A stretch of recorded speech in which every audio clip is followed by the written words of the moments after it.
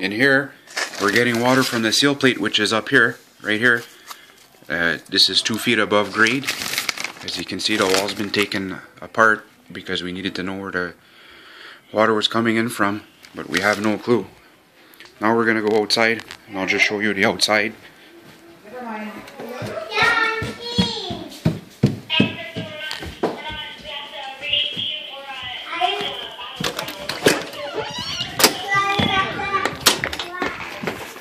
So now we're outside.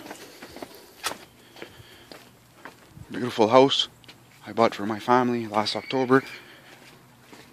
Major problems.